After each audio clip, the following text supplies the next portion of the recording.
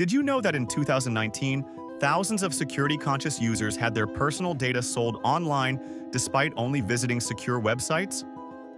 Sarah was one of them. She always looked for the green padlock before entering her credit card details. HTTPS meant safe, right? That's what everyone believed. But then identity theft cases started surging among the most careful internet users. People who only shopped on encrypted sites, who never clicked suspicious links, were getting their information stolen. Security experts launched an investigation and discovered something shocking. HTTPS only encrypts data while it travels from your computer to the website. Once it arrives, that website can collect, store, and legally sell everything you typed. The green padlock simply means your data travels encrypted, nothing more. Malicious websites with perfect HTTPS certificates were harvesting personal information and selling it to the highest bidder, completely legally.